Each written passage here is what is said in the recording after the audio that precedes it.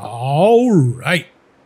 Now we're doing FreeCodeCamp, responsive web design, learn intermediate CSS by building a cat painting, step 25.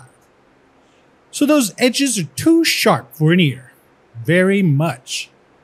So we're going to set the border top left radius to 90 pixels and the border top right radius to 10 pixels. All right.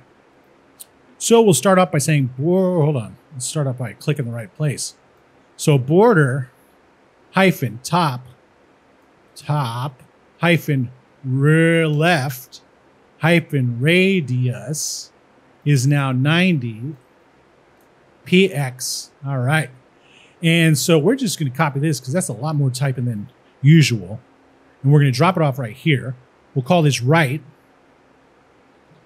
And then we'll call this 10. All right. So let's check the code. Looks good. And look at this. We got a, it's still kind of sharp right here, but whatever. Anyway, so check the code. Looks good and submit it. All right. Now we're on to step 26 and we'll see you next time.